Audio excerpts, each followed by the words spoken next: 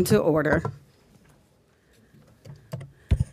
Will the clerk please take attendance? Chair Neely, Here. Representatives Farhat, Here. Rixey, Here. Carter, Here. Whitsett, Grant, Here. Price, Here. Van Workum, Here. Markkinen, Here. Outman, Here. Tisdale, Here. Hoadley. Here. Madam Chair, you have a quorum. Thank you. Vice Chair Farhat will make a motion to adopt the minutes from May 11, 2023 meeting. Without any objections, the minutes are adopted. For today's agenda, we will have vote on HB 4068, Rep. Hood, following the vote on the H1 substitute on the bill and testimony on HB 4717, Rep. Vanderwall, and 4318, Rep. Neely, following the vote on the H1 substitute for HB 4317. Representative Farhat offered a substitute on H1 for House Bill 4068. Would you like to speak to the bill? Thank you, Chair. Yeah, so for the substitute for 4068, it simply strikes the reference to blood drive and lines 8 and 9, just to simplify the administration of the tax credit and making it easier for folks to qualify. Thank you.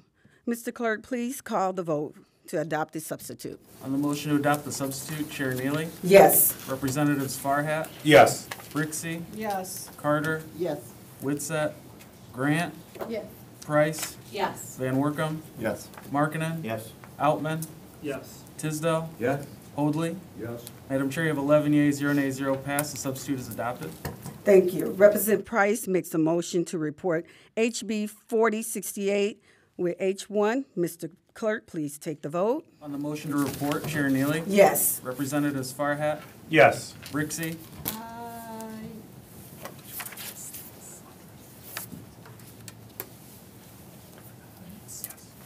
Yes. Carter, Yes. Whitsett, Grant, Yes. Price, Yes. Van Workum, Yes. Markkinen, No. Outman, Yes. Tisdale, Yes. Hoadley. Yes.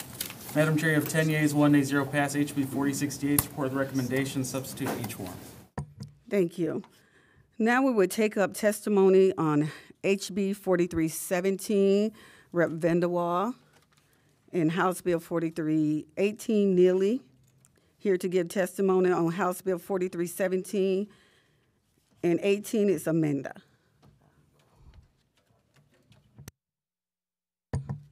The chair will go at ease.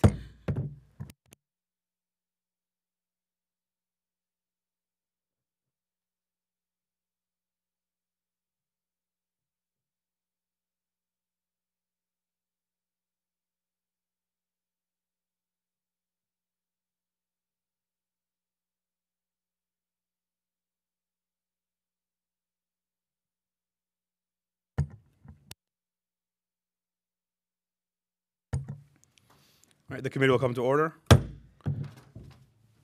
Representative Neely, Representative Vanderwall, please begin your testimony when you're ready. Thank you, Mr. Chair, and members of the committee. We appreciate the opportunity to be here. House Bills 4317 and 18 are a result of almost 2 years of work group meetings between representatives of the energy companies, local government, the Department of Treasury, and the energy economy supporters. Throughout this time, the group has had production conversation worked together towards creating a solar energy facility tax that is predictable for taxpayers and taxing authorities. The problem faced with Michigan communities was unpredictable tax revenue from large-scale commercial solar projects. We have seen litigation and fighting in the past over how to calculate these tax payments. These bills offer a solution. They establish the framework of local governments to enter into a PILT, or payment in lieu of tax, with solar projects at a set price. The bill creates the structure for how these contracts will operate. In short, the bills will allow an owner of a solar facility to file an application for a solar exemption certificate, create a solar energy facility tax that is levied on the project, lays out the process for them to apply for this certification, in steps that locals must take to consider it, and amends the General Property Tax Act to exempt the project from being assessed personal property tax. This process is totally optional. If the developer or solar company doesn't wish to pursue this, then they don't have to if the locals don't want it. Then they may deny the project. These bills create a solid framework that will help and further develop of solar energy production in Michigan, while creating a standard taxation structure that is acceptable for companies as well as the local government. Thank you again for your consideration, and I ask for your support, and I will turn it over to the chair. Thank you. Hello, and thank you. I will be speaking on House Bill 4318. I want to say thank you to Van der Waal for this bill package. I'm so excited to be here today. As you know, this is one of my favorite committees. I will start by saying it is clear that Michigan is becoming a powerhouse for technology advances, electronic vehicles, and battery plants. And as a legislator, it is important to find ways to encourage and support green alternatives throughout the state, and this legislation does that. My bill would arm the General Property Tax Act, Public Act 206. Instead of charging the traditional tax calculation on certain property assets, this bill looks to alleviate the tax burden on qualified solar energy facilities and will calculate a payment in lieu of the traditional calculation taxes. In layman's terms, this bill will look at the amount of energy produced by the qualified solar energy facilities, and based on that particular amount of energy, set an appropriate level of contribution. This legislation is consistent with the needs for our state to continue to move forward and to become a carbon neutral. This bill will help encourage solar districts by easing partial the tax burden for their operation while ensuring they are still paying reasonable share of their dues. This bill is truly a step towards our future, encouraging further momentum towards environmentally friendly, alternative, and future legislation that moves this priority forward. Thank you so much for your time. Committee will go at ease.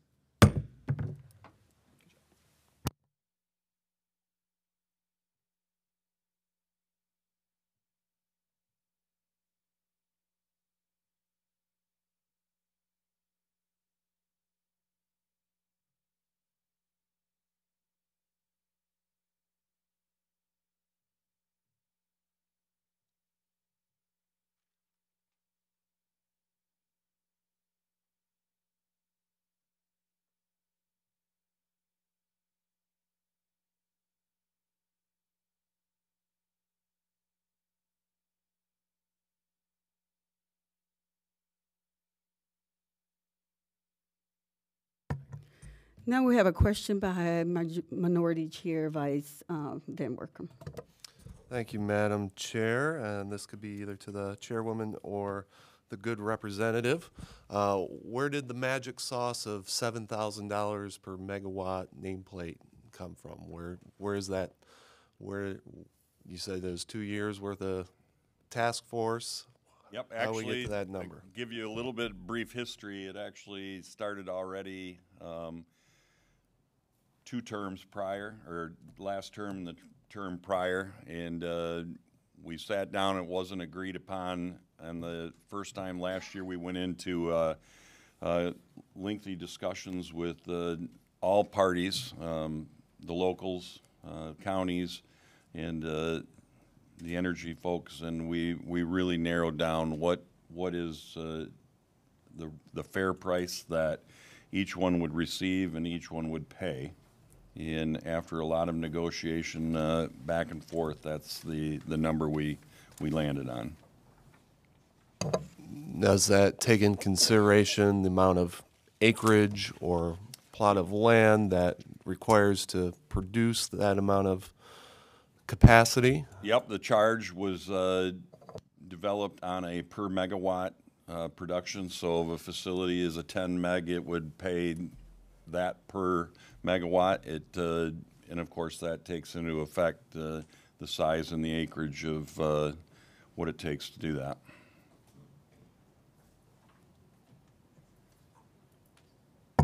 Next, we have Rep. Tisdale. Thank you, Chair Neely. Thank you, Representative Vanderwall, for bringing this in today. A couple of questions, real quickly. Page 35 of the My Healthy Climate Plan, Consumers is planning on 8,000 megawatts built by 2040, submitted by Ms. Hutton today from DTE. They're committed to 15,000 megawatts of solar by the same date. So that's 23,000 megawatts installed, nameplate capacity. Do we know how much land are we talking about, and what is the taxable value of the installed equipment? Well, that's the biggest reason for this. I can't tell you how many acres of land that's going to have to take. You're going to have to ask the professional that's proposing the 15,000 megawatts.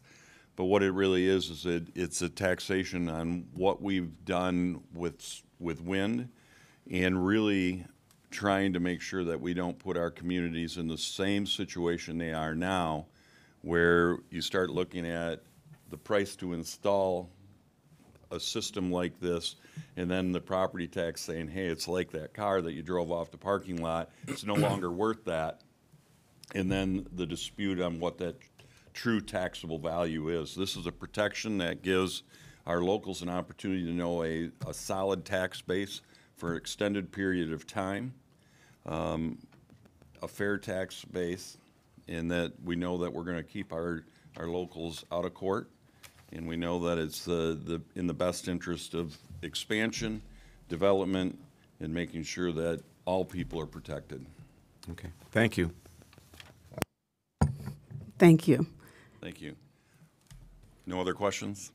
One more One more, okay. from Rep. Britzy. So I am just guessing that not all locals are going to share the idea that that the continuity of PILT is good for their community when it's so drastically less than what they would have been getting for the personal property before.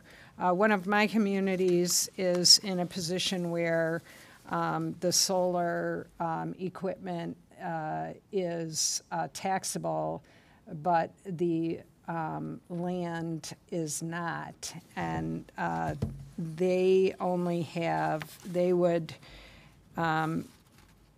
their revenue would be less than 50% of what it is today under the plan, and the tax abatement that they granted was a 10-year abatement, which means that dollar amount they're receiving today will go up in 10 years. But under the PILT plan, it's a 20-year greatly reduced plan. So I have some concerns about the fiscal impact to communities. And when we make these sweeping changes, it does have an impact on communities who are using their tax revenue to provide services like police and fire. How did you come up with that dollar amount? Well, I think two things, and it gets back to Representative Van Workum's question, but we got to remember first part is they do not have to enter into this agreement. They have the choice. They can either choose to do it or they can not do that. But the dollar amount was, and remember, it's a 20-year payment that will be consistent over a 20-year period. And you must understand, when you put in personal property tax, there's a huge spike in the beginning, and it drops off relatively quickly. And I would have to look at the numbers of the community you're speaking on to see that if that period of time would be more or less. But what we're trying to do is put a safety net in. I know that part of the reason why I came up with these bills several years ago is my home county had been in court for years. And I will tell you, no matter what it is, for the years that we were in court, we lost all that tax revenue. It was settled, and those dollars and our lawyer fees have been absorbed, and it's going to take years and years to recoup this. This is actually a protection that's put in place that we know it's consistent, but we also know that the communities can either choose to do that or opt out.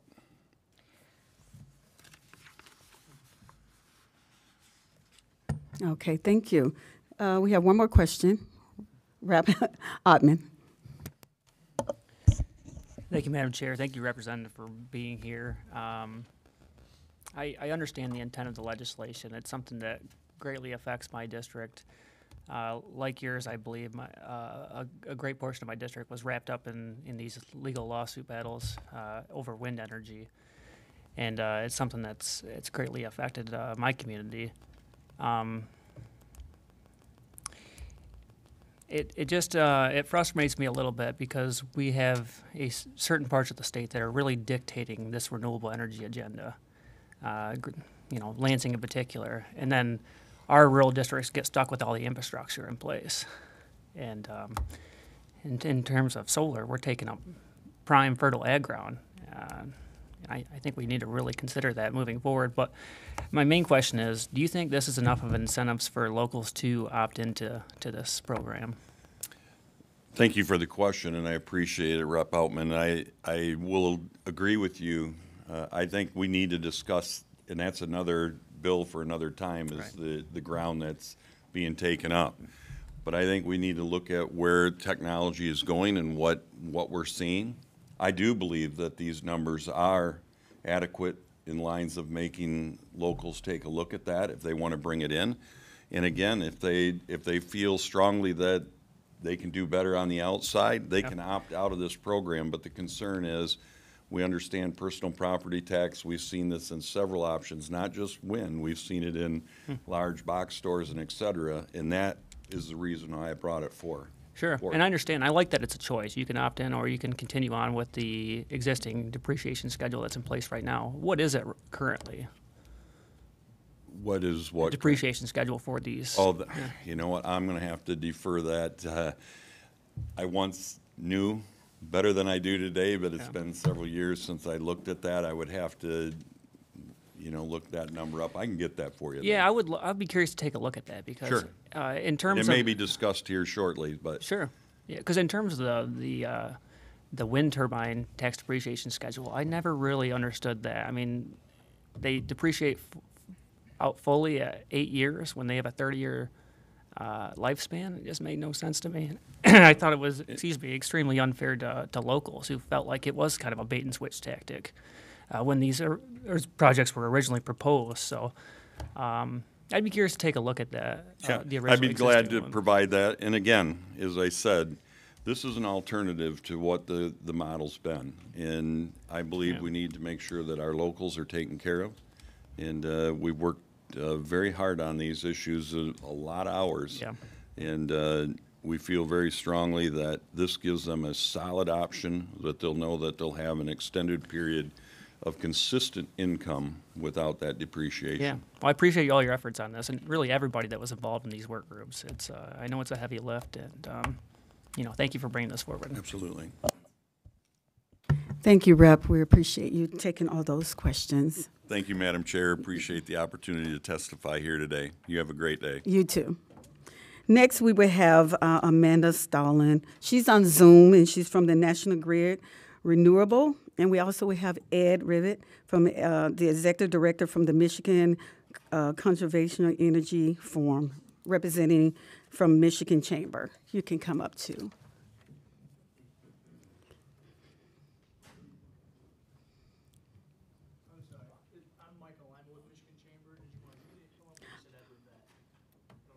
Ed. Ed. Is Ed here?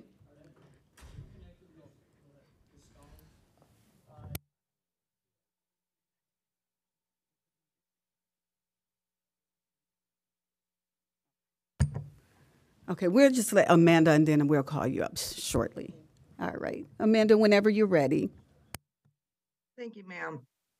Good afternoon, Chair Neely, Vice Chairs Farhat and Van Workum, and to the esteemed members of the House Committee on Tax Policy. My name is Amanda Stalling, Senior Regulatory Manager for National Grid Renewables, and I just want to say thank you for the opportunity to meet with you virtually today. Unfortunately, I'm in Kentucky. I couldn't join you in person, but did want to reach out and voice our support for the proposed Payment in Lieu of Tax Program, or PILT, the legislation that's before the committee today. So a little bit about National Grid Renewables. We are a leading North American renewable energy company based in Minneapolis, Minnesota. We have just over 2,000 megawatts of solar, wind, and battery projects either under construction or in operation across the U.S. Some of you may be familiar with our Bingham Solar Facility in St. John's, or perhaps our Temperance Solar Project in Erie. Those are both 20 megawatt projects that are doing very well in those communities. As a farmer-friendly and community-focused company, National Grid Renewables develops projects for corporations and utilities that seek to repower America's electricity grid by reigniting local economies and reinvesting in a sustainable future. We are part of the competitive, unregulated ventures division of National Grid and are one of a few development companies that also own and operate many of the projects that we have developed. I like to tell people that for the most part with our projects, when we talk the talk, we walk the walk. Certainty is certainly critical to the success of our projects and necessary for strong economic development in the state. Businesses, solar developers work diligently to de-risk a project through every stage of its life cycle, from the time we start signing up land to the time that project goes into operation and starts generating electricity. Our customers and investors need to understand how we determine certain prices and costs that will affect that project, even up to and including decommissioning of that facility. So it's not just while it's in operation, it's also the financial and modeling that we use to determine how much it's going to cost to remove that facility from the land. As an unregulated independent power producer, our ultimate success largely depends on our ability to predict the financial impacts of each project so we can fully account for and disclose those costs to potential buyers when we're negotiating power purchase agreements. National Grid Renewables supports and appreciates the efforts taken by Chair Neely and Representative Vanderwall to provide for some assurances in the solar energy industry. If enacted, House Bills 4317 and 4318 will serve as an incentive to solar developers seeking to do business in the state. This voluntary PILT program will also provide local units of government the long-term confidence they need to adequately plan for and allocate funds to services that benefit the community. The PILT legislation before you today was created through months of stakeholder meetings and countless hours of collaboration with industry professionals, key trade associations, local units of government, and public officials. We believe this long-term collaborative effort has led to a workable solution for a voluntary tax structure that is able to provide the increased financial certainty renewable energy companies are looking for when they seek to do business in a state such as yours. National Grid Renewables continues our support of PILT for the state of Michigan, and we are available to answer any questions regarding the potential impact of this legislation as it will have on the effects of development in the state of Michigan as well as our portfolio. Thank you again for the opportunity to voice our support for the PILT legislation, and I look forward to answering any questions that the committee may have. Thank you. Thank you for your testimony. We do have one question from Rep. Tisdale. Thank you, Chair Neely, and Amanda, thank you. Just a quick question similar to what I asked earlier. So you have hands-on experience running a 20 megawatt facility that you indicated is going quite well. How much land mass does that occupy, and what is the value of the installed equipment? That project, one of the projects I believe is on, and I have to go back and double check, I believe it's on approximately 220 acres. I'm unsure of the value. I do not have that information in front of me, but I'd be happy to obtain that information and send it to the committee. Okay, very good. Thank you. Yes, sir. Seeing there's not any more questions for you, thank you today for testifying. We appreciate you taking your time out of your busy day to lend your voice. Thank you so much. It was my pleasure, Chair. Thank you so much. Next, we have Ed Rivet from Michigan Conservative Energy.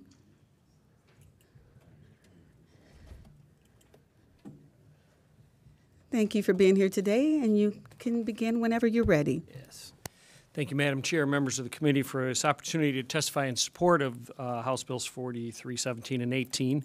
As Rep. Vanderwall said, this is our third session, third run up the hill with this legislation, and myself has been very invested in this process, primarily because we are the only organization in Michigan that has a program and a team exclusively dedicated to the mission of working with local communities to site large-scale wind and solar projects. So I have a team. That's all we do in that particular work. We're in our 5th year of working with local planning commissions, county and township boards, community members, renewable energy companies like we just heard, and the utilities to craft ordinances and to get projects permitted. We're currently working on projects from the western end of the UP and Rep. Markkinen's district to the entire breadth of our southern border. These bills are extremely important for some of the very reasons that Rep. Vanderwall stated, to provide certainty, to provide uniformity, and to provide simplicity in the taxing process. As we have worked in all of these communities, the complicated depreciation tables and trying to be able to project what those revenues might be over 20-plus years really complicates the local discussion process. And so bringing in that certainty of what it's going to be and that uniformity would greatly help your locals sort through those issues. There's plenty to sort through. It's a complicated process. I myself am a planning commission member in my township here in southern Ingham County. What's important also about the uniformity is that these companies might have a project that literally straddles 2 townships, and you could have assessors in 2 townships come up with 2 different taxation assessments. So it would also create uniformity, or if they're working in one county in this part of the state and they go to another county to put in a project, they can anticipate the same taxation. So there are tremendous advantages to their process as the developers, and then working with the communities so that there is, again, that certainty and predictability. That will eliminate the bait and switch concern that you raised, Representative Outman, which is a primary concern for us. As we're working in these conversations, they're like, well, help us understand what this is going to mean for tax revenues. And I'll add, Representative Brixey, to your question, primarily the land that we're looking at in the large projects is agricultural land, which is often taxed under PA 116 it's reduced, or overall it will certainly bring in less revenue as agricultural land than if it's improved with the solar. So every community will see a substantial increase in their overall revenues, regardless of which structure they choose, compared to the way the land is taxed today. So it will certainly be a tax revenue benefit to the community if they choose to bring the solar project in. So those are some of the important reasons to bring this forward and to help the siting process and to decomplicate it on behalf of your locals. If you want to love your local governments like your local planning commission members, then this is a great advantage to them. The last thing I will add in just response to your questions, Rep. Tisdale, about how much land we would need to reach some of the goals that our utilities have put forward. On the calculations that I've seen and having worked on these projects, what I can tell you is that all of the solar that's planned will probably need less than half of all the land that we currently have in corn production for ethanol to go into our gas tanks, which is about 750,000 acres total across the state for ethanol production. And since last week, my organization co-hosted an EV day here at the Capitol. We're going to need less and less ethanol over time. That land will have to be put into some other production. We certainly think farmers, if they can grow corn for ethanol to power our vehicles today, We'd love to see them have the opportunity to put some of that land into production to produce to electrons that will fuel our cars in the future. So they already grow fuel. We might just change which fuel they use. And so these land use considerations are going to be important as we go forward in the conversation. But a simplified, uniform tax system will help us get there much more readily with a lot less consternation in local communities. So with that, I'd be happy to answer any questions. We have Rep. Brixey.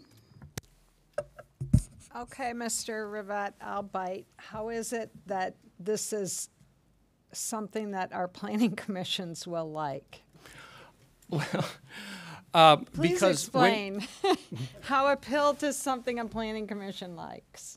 Well, because when you go through the process, in most communities don't have a detailed ordinance on solar. And our township just went through this about 18 months ago because we have a 20 megawatt project very similar to the one that was discussed earlier coming into Aurelius Township in our district, your district and mine. So when we went through that lengthy process, we had no solar ordinance. And so now we have a very involved solar ordinance process. So to talk about the setbacks and all of the other elements, when we then make a recommendation to the township board who has to vote on these things, including the ordinance, and they say, well, what are the impacts this project is going to have? A big one is, well, how are we going to tax it and how much money is it going to generate? When we start talking about the tax tables and depreciations and so forth, that's a lot less, it's a little less predictable. And more importantly, the history of the wind turbine problem that Representative Vanderwall outlined has allowed, quite frankly, opponents of solar projects to come in and scream bait and switch. And therefore, it puts pressure on the local officials to feel like, well, how can I tell my community I'm doing something wise for them and will have a predictable revenue when we've seen the reverse happen with the wind turbine experience? So by helping them, locals say, this is how much we're going to get every year for the next 20 years. It's written in stone, basically. That takes that part off the table, and all the other controversial elements still stay on the table. So that's how it helps us a great deal. Okay, I thank you for that explanation. For you know, I've served as a planning commissioner. I've served as a member of the Zoning Board of Appeals. I've served as a township trustee, as township treasurer, and I was confused as to where that would be coming from because, in general, payment in lieu of taxes is something that is done at the board or council level, not at the planning commission level. So I see your link there, your nexus. I might not agree with it. Well, and I certainly am but it speaking on behalf certainly of the boards as well. Most certainly on behalf of the township boards or the county boards, as well as their planning commissions. Yes. So are we going to be hearing from Treasury and are we going to be hearing from Treasury? For questions, but I don't think they're giving a testimony. Oh, they're not going to. Okay. I have some questions for Treasury. So thank you very much. Seeing there are no other questions, thank you so much. Next, we will have Brian from Consumer Energy and Sarah from DT Energy, if you guys can come up.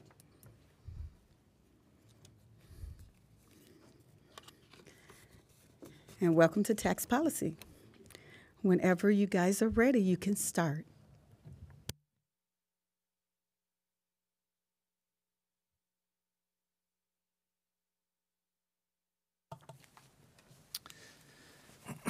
Well, good afternoon, Chairman Neely, or I'm sorry, Chairwoman Neely, Vice Chairs Farhat and Van Workum, members of the House Tax Policy Committee. My name is Brian Van Blarkum. I'm the Director of Tax for Consumers Energy. Consumers Energy has proudly been serving Michigan's progress for more than 135 years. And as Michigan navigates a clean energy transformation, our tax policies need to be creative and innovative while also preserving the traditions and the basic principles that have always made Michigan great. And with that in mind, our company is testifying in support of House Bills 4317 and 4318. So these bills create a new solar property tax framework that doesn't exist today. Michigan's traditional property tax system, the General Property Tax Act, requires the annual valuation of property at its true cash value or market value. And with new technologies such as wind and solar, we've learned that that can be a very difficult and sometimes contentious valuation exercise. When disagreements over valuations occur, we very quickly can strain the relationships between owners and our host communities. And with a goal of investing in 8,000 megawatts of competitively priced solar here in the state of Michigan, our company believes that these bills give communities and developers an alternative tool to partner in Michigan's clean energy transformation. Now, this, I think you've heard today, this legislation didn't come about overnight. It's a product of many hours and iterations reflecting the concerns and the expertise of a very diverse group of stakeholders. First, we appreciate the State Tax Commission and the work done by their ad hoc committee on solar to produce a very transparent report on the valuation of solar here in the state of Michigan. We appreciate the time, the effort, and the leadership from representatives from the Governor's Office, the Michigan Department of Treasury, our local governmental groups, and other solar developers who really shaped the policies behind this legislation. And finally, to Representative Neely and Representative Vanderwall for sponsoring these bills and recognizing their importance to developers and communities alike.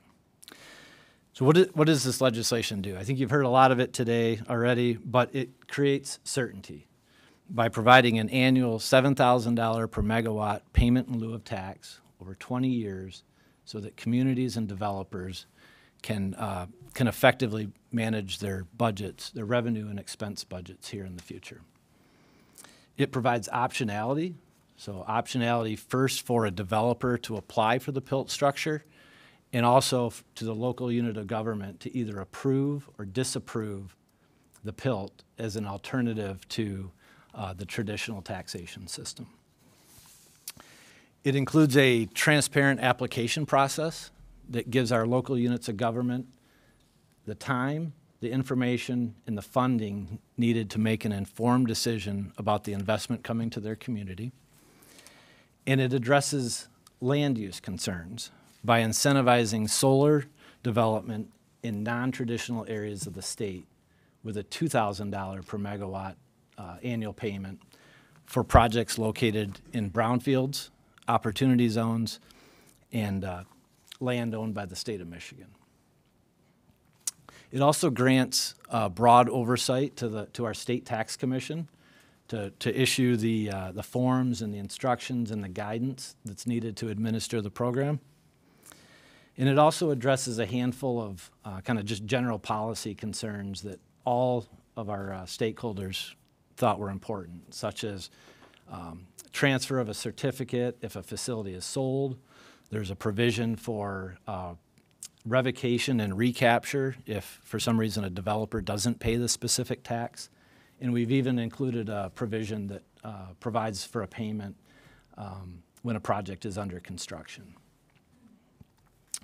And last, it sunsets. It sunsets for new projects after December 31st, 2031, providing the legislature a date-certain opportunity to kind of step back and evaluate the goals and objectives of the program. So I want to thank you today for the time to testify. Our company believes that the development of these bills over the last 2 years was very thoughtful and innovative and balanced to ensure that we keep Michigan energy costs competitive. We create energy jobs and solar investments across the state. And we also provide an adequate amount of revenue to our local host communities who provide a lot of valuable services. And with that, I will turn it over to Sarah. Well, Brian did a very good job, I think, of summarizing some of the key terms, but I would like to just continue and say, good afternoon, Chairwoman Neely and Vice Chairs Farhat and Van Workum, and members of the Michigan House Committee on Tax Policy. My name is Sarah Hutton, and I am Tax Counsel and Manager of Tax Planning at DTE Energy. And I also appreciate the opportunity to testify today in support of House Bills 4317 and 4318. During my testimony, I'll focus on 2 points that have been addressed already, but I think are really important, and that is why this policy is necessary for the state of Michigan, local communities, and developers such as DTE, as well as highlight 2 key elements of this legislation that really highlight DTE's support. So let me begin with just why we believe the policy is necessary. Since 2009, DTE has invested $3 billion in renewables, and today is Michigan's largest producer of solar and wind energy. To continue our transition to cleaner energy, we plan to double our investment in renewables by 2025 and eventually have more than 60% of our total generation mix come from solar and wind. As mentioned, our proposed integrated resource plan, which outlines this transition, does highlight that we're adding more than 15,000 megawatts of renewables. To complete this transition, it is paramount that the state of Michigan and its solar developers, such as DTE, maintain strong partnerships with local communities and their residents. House Bills 4317 and 4318 help strengthen these partnerships by specifically providing the desired certainty and predictability for both local communities and developers, which, does allow us to remove potential barriers to the future development of solar energy and help the local communities receive the property taxes that they're anticipating for their budget. A second element of the legislation that we really find important is, as mentioned, is the optionality. So this legislation, it gives both the solar developer as well as the local host committee the opportunity to agree to the payment in lieu of taxes.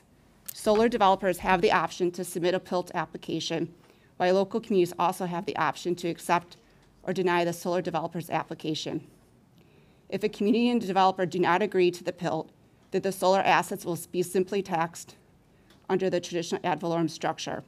Second, this legislation is the result of a robust stakeholder engagement process developed through extensive conversations with local units of government, Treasury, the Governor's Office, solar trade associations, utilities throughout work groups held in 2021 and 2022.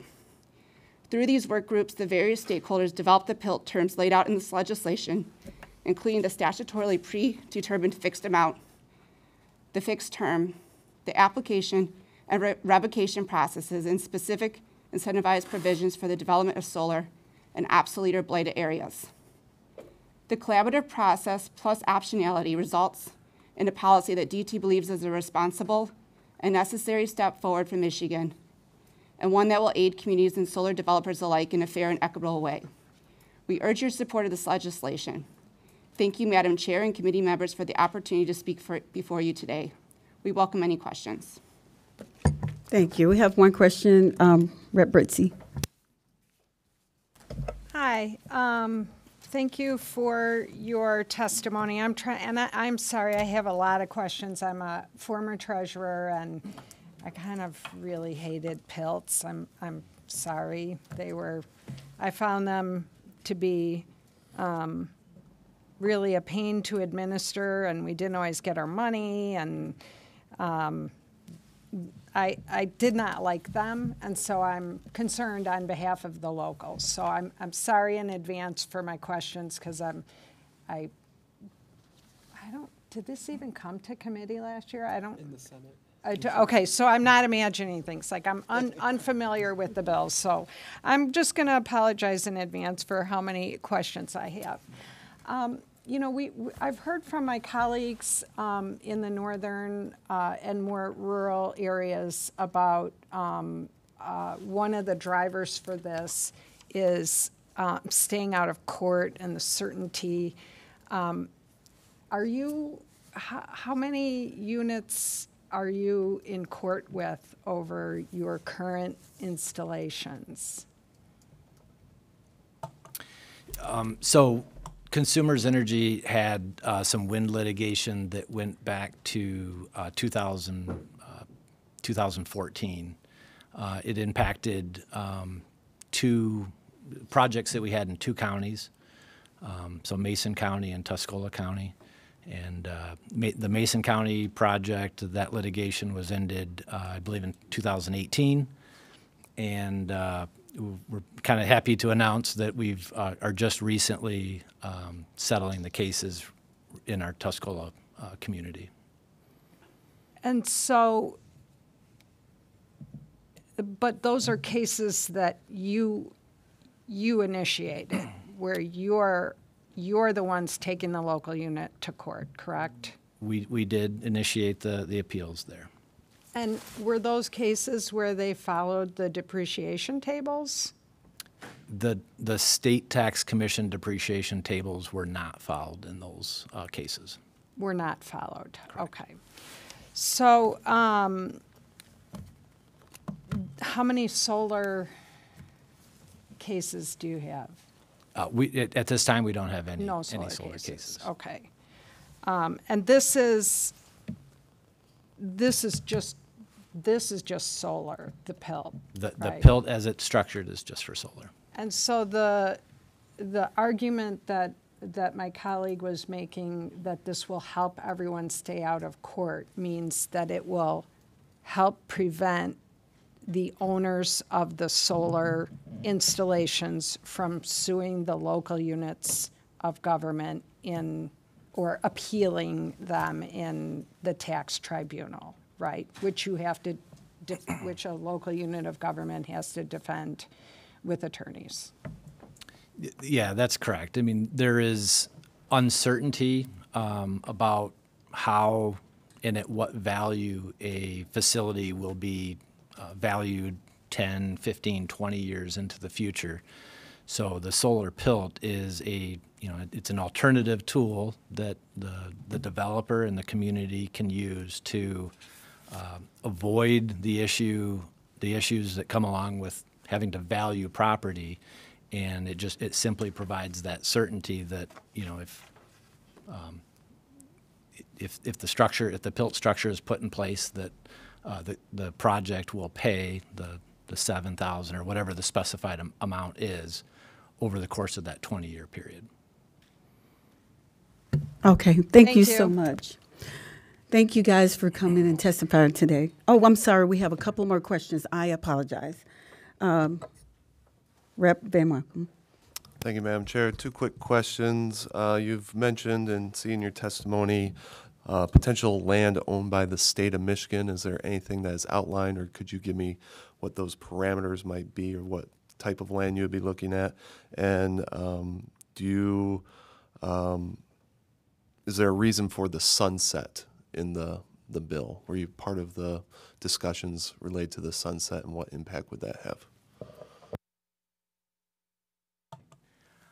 I'm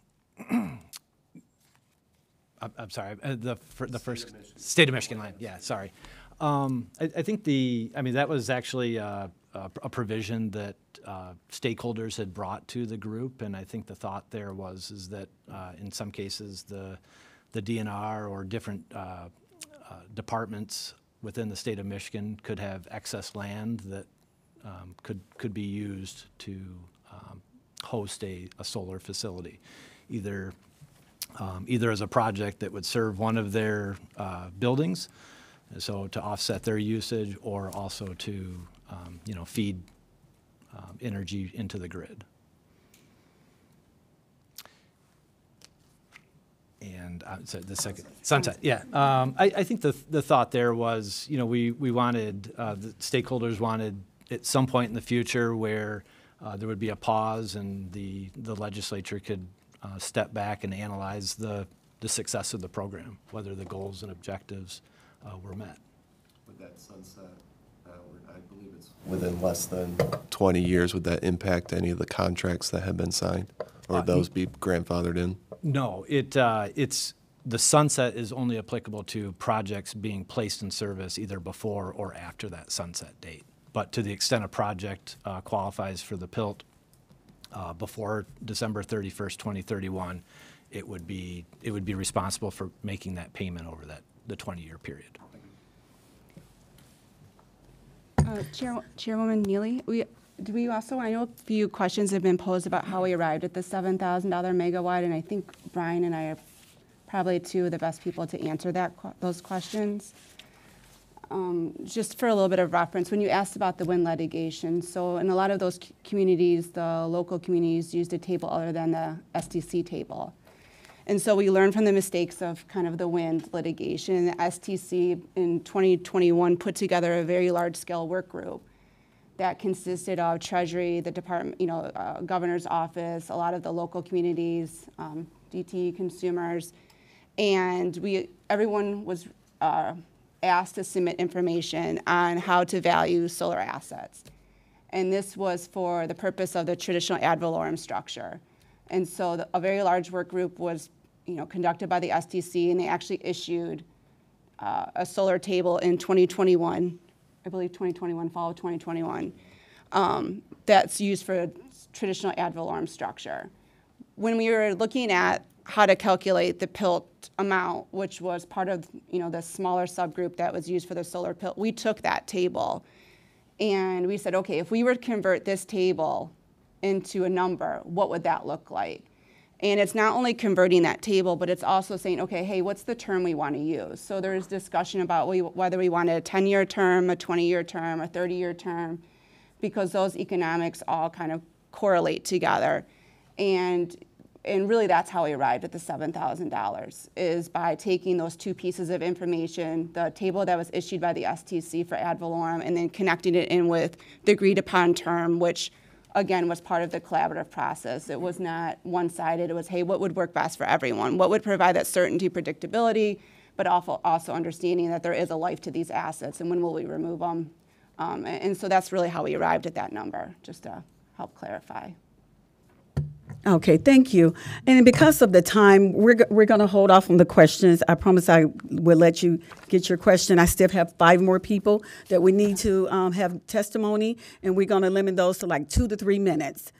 Okay, thank you so much. Next, we will have Dr. Sherman, Lauren Sherman from Michigan Energy and Innovation Business Council. You may come up.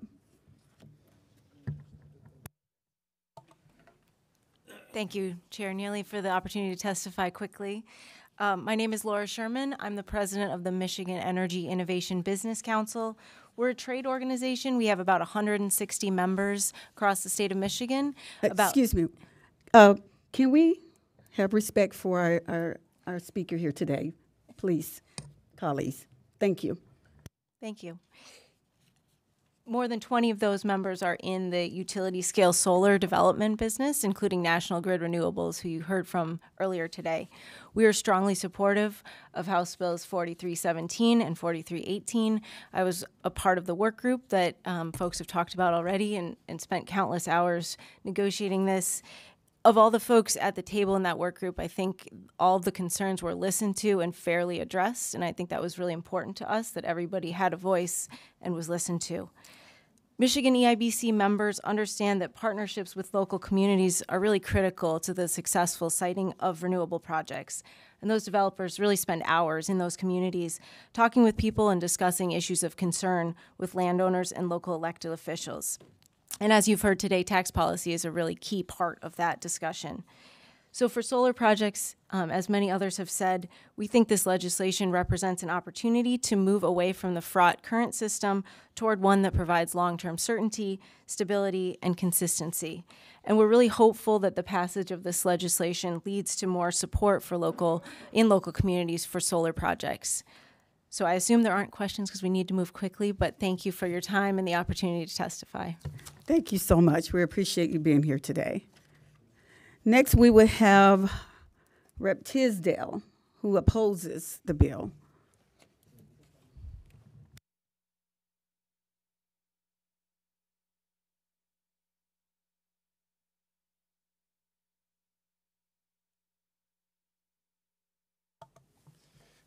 Thank you, Chair Neely, Vice Chairs Farhat and Van Workum, and the rest of the committee.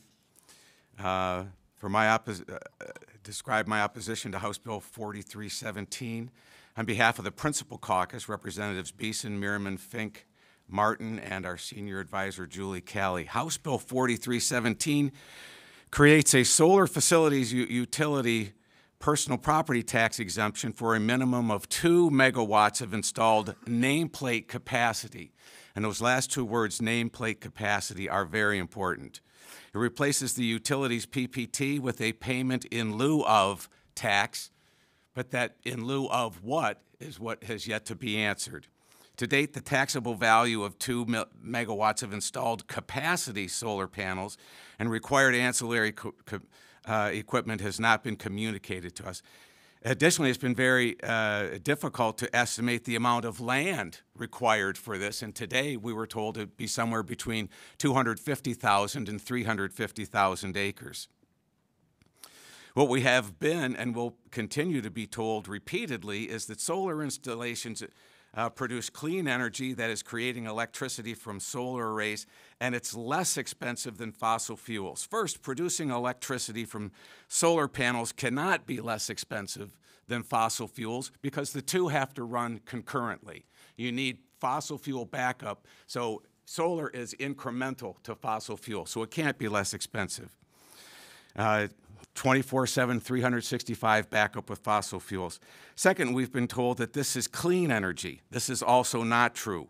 To manufacture 1 ton of metallurgical grade silicon, you need to burn, you need 2.8 tons of quartz, you need to burn 1.4 tons of coal, and 2.4 tons of wood chips. So for every 1 megawatt, and remember it's a 2 megawatt minimum, for this tax exemption, you produce about 1.4 tons of toxic waste. Every 1 megawatt of solar panels uses 2,868 tons of water. Every 1 megawatt of solar panels produces 8.1 tons of perfluorinated compounds, and I can give you the list, but these are thousands of times more potent as a greenhouse gas than CO2. So for every 1 megawatt, we are essentially releasing 16,000 tons of CO2 equivalent greenhouse gas. On top of that, consider that Michigan is 42nd in state sunlight. We average 4 peak sun hours per day, and we have 71 clear sky days like today. When you run the math on that, the nameplate capacity, that 2 megawatts minimum, is running at capacity 3.25% of the year. Chair Neely, fellow committee members, HB 4317 creates more questions than it answers. I'm encouraging a no vote from my colleagues. Thank you. Thank you so much. Next, we will have Julie Allen from Michigan Township Association.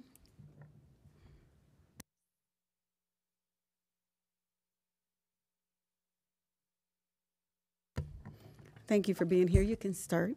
Thank you, Madam Chair, members of the committee. Appreciate the opportunity. Judy Allen with Michigan Townships Association. I don't want to reiterate a lot of what was said, but I can tell you that when these bills were originally introduced in 2019, 2020, it was 2020. It was 1105 and 1106 in the Senate. Senator Vanderwall was the sponsor at that time. The main bill was 6 pages.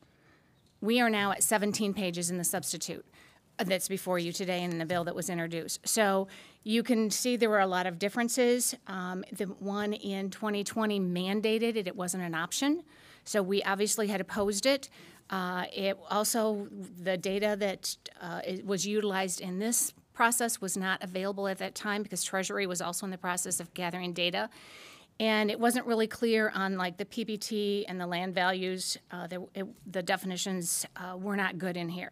So again, we had these bills introduced in the Senate again last session, and now we have them this time. And I will say, like I said, there have been a lot of changes. One of the big things for local units, and again, MTA is neutral on these bills, is that it is optional. that local unit has the ability to determine whether or not they wish to participate.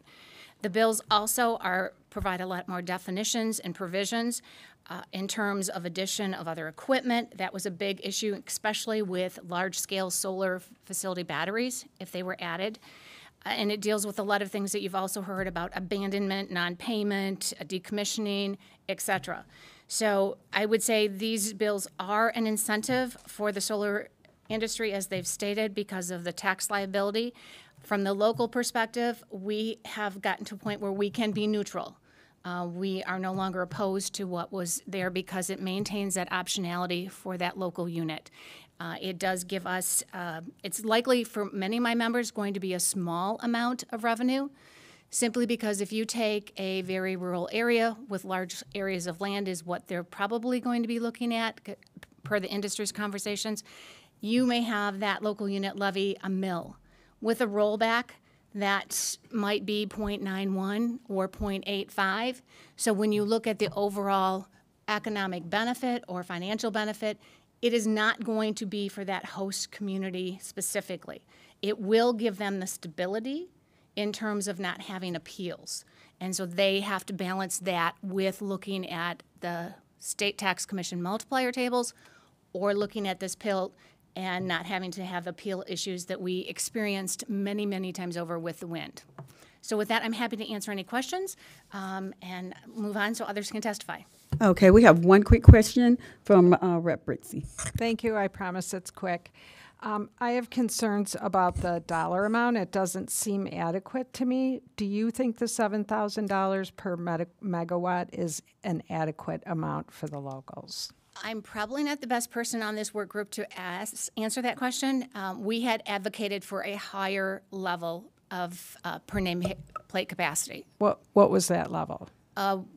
We looked at the balance between the number of years. That had a lot to do with it, whether we ranged anywhere from 15 years to 30 to 35 years. We were originally asking for something that was anywhere around the 10,000. Thank you so much. Next, we have Hiriana Richards from MML.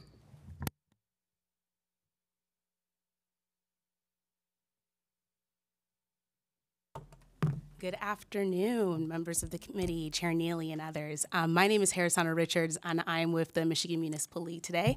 I will be quick, especially because Judy covered, the history of the work group, but as well during 2019 and 2020, the League also did oppose these bills initially for many of the same reasons that Judy just previously laid out.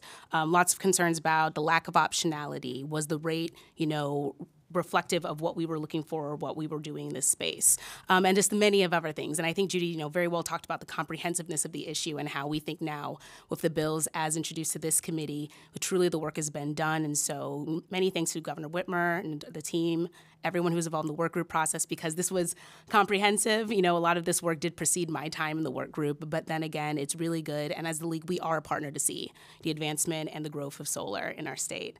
That being said, today we're neutral to the bills. Again, we've seen the work being done, the mechanisms line up, there were improvements in timelines and structure, especially around enforcement in the case that the PILT is not paid.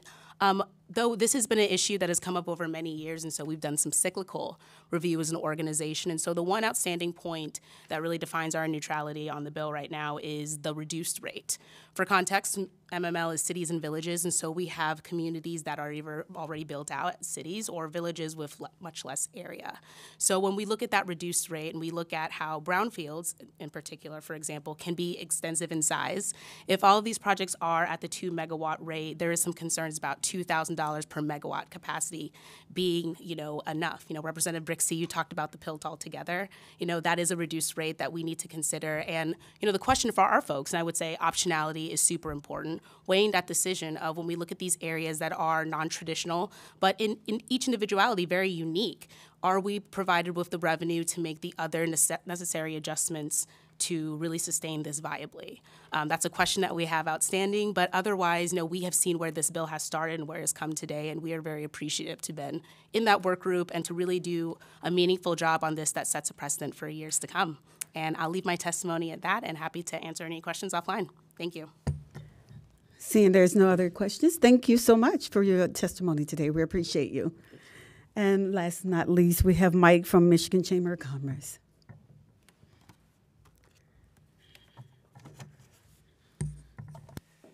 Afternoon, committee members. Thanks for the time today. I'll keep my comments very brief. Michigan Chamber has 5,000 business and organization members throughout the state. Very, very diverse group of folks representing every industry and sector in Michigan. As my role as Director of Environmental and Energy Affairs for the Michigan Chamber, I staff our Energy Environment Committee, which is our largest committee. That's built of over 350 chamber members that represent every aspect of that energy and environment space. We certainly have a lot of renewable and energy developers, and you saw it, Ms. Stallings testify earlier today, was a member of ours. We have utilities. We have a lot of energy customers, particularly energy-intensive industries in the manufacturing and automotive space that want access to clean, affordable, and reliable energy. And increasingly, what I'm hearing from my members is that they're under a number of different pressures, whether it's from shareholders or regulatory pressures or global competitiveness pressures or otherwise, to be able to reduce their emissions footprint, reduce their carbon intensity. And so the ability to competitively access lower carbon intensive electrons is a key way of doing that. And so that is why I'm here today. We have our membership that is asking for the legislature to look at current regulatory barriers to our clean energy transition. So I think we've talked about a lot of different kind of areas around these issues, but I think at the end of the day, these bills are a good middle ground between stakeholders representing industry, locals, et cetera, and would urge your support on the bills. So I'll just leave it at that. Thanks so much. Thank you so much. We appreciate you. We do have a couple of questions for the Department of Treasury. If Amanda, would you mind coming up for us, please?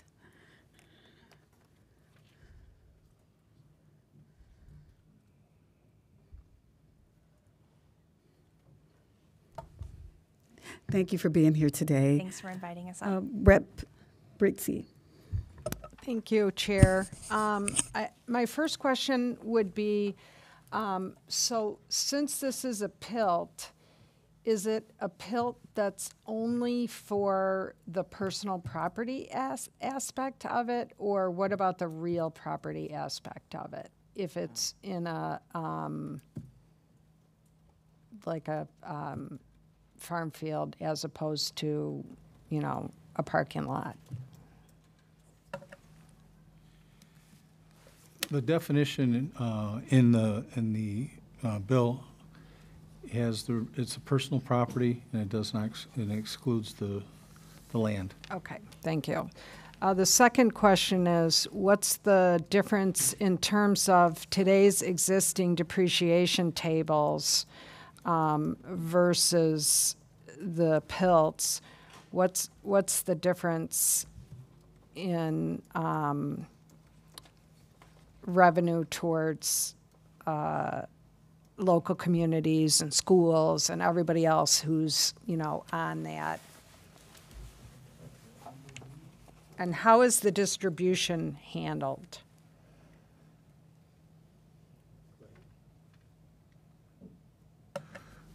So the multiplier table for solar energy systems is Form 5762. And it provides that after 12 years, the solar facility true cash value is 12% of the original cost.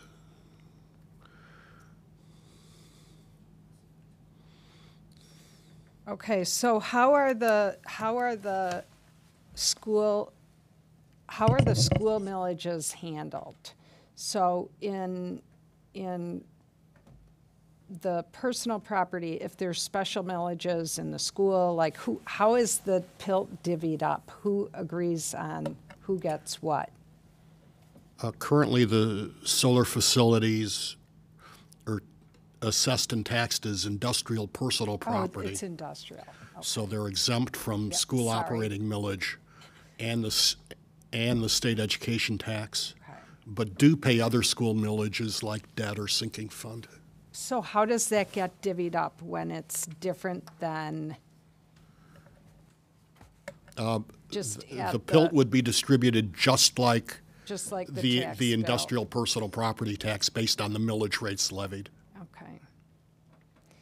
So the losses to each local government are going to be dependent on what their millage rates are. Losses or gains, that's correct. All right, thank you, Rep. Britzy. Rep. Price? Sorry for the confusion, Chair Neely. My question's actually for DTE and consumers. Okay, that's not a problem. Do we have DTE and consumers still here? You guys can go ahead.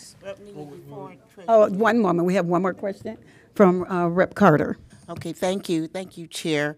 And my question is pretty much along the same lines as Rep. Brixey. What kind of fiscal impact would this have on communities that's struggling? In other words, if an underserved community opts in for this legislation, would it have any negative impact on these communities, especially if they're not able to, I'm assuming, pay?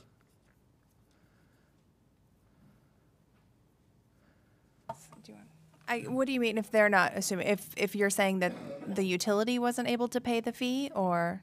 I'm understanding that this is something that local communities have to opt in or opt out.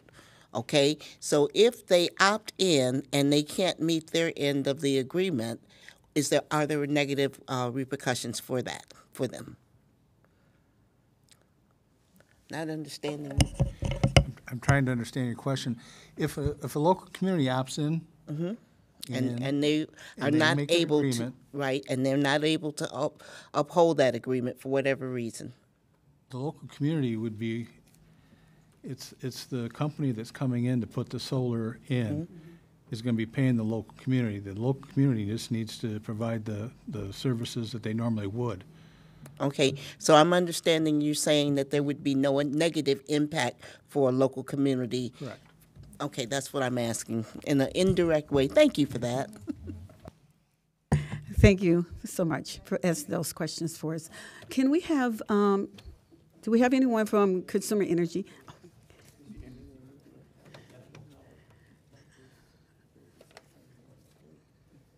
Okay.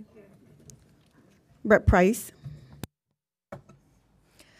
Yes, thank you. Thank you, Chair Neely, and for your leadership bringing this before us. I'm thrilled to see something that can promote that can promote solar projects. I think this is fantastic.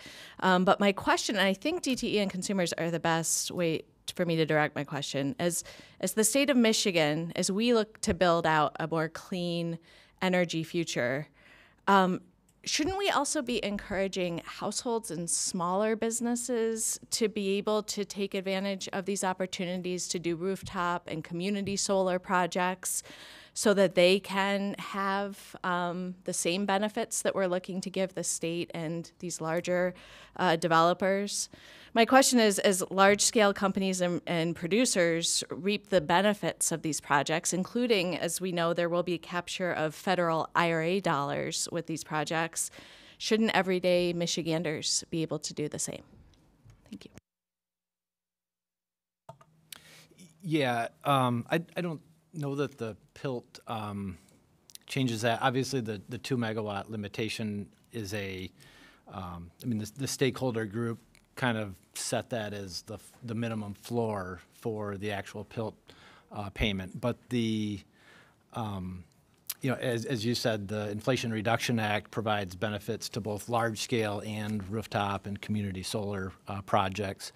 And then even within the state of Michigan, our traditional property tax system still has a mechanism to tax those projects that are under the 2 megawatts. And the STC has issued guidance on those that even from a traditional ad valorem perspective, those projects are not using the large-scale solar table. They're actually using it's a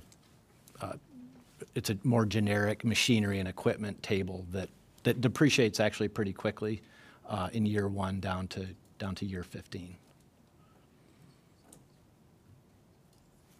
And then I think, again, as we're looking to do this for the large-scale producers and investors in this form, I just want to, I know that we're not directly addressing it here, but our cap on solar energy that we have for households and community solar, just advocate for ending that so that our smaller everyday Michiganders can reap some of the same benefits and contribute to our overall goal for having a clean energy future here in Michigan. That's all. Thank you. Okay, thank you so much. And with our time, we're going to have to wrap up. So thank you so much for being here with us. I'm going to read in some cards. We have America Clean Power Association not wishing to speak but support the bill. AES Clean Energy support the bill. Michigan Lead and Conversation Voters support the bill. Michigan Environmental Council support the bill, and Clean Grid Alliance support the bill. Now we will have Rep. Grant offer the substitute on H1 to House Bill 4317. Thank you, Chairwoman Neely. I have the substitute H1 for House Bill 4317. This substitute is a collaborative request on behalf of locals, the energy companies, and Treasury. The sub will allow locals 120 days instead of 90 for local units to process requests for solar districts and assessments. It will clarify how on-site assets, new or replaced, are annually identified as requested by local stakeholders, and it removes a requirement mandating local governments to provide copies of resolutions by certified mail to the Commission. Thank you. Thank you. Mr. Clerk, please call the vote. On the motion to adopt the substitute, Chair Neely? Yes. Representatives Farhat? Yes. Rixey? Are we voting on this bill?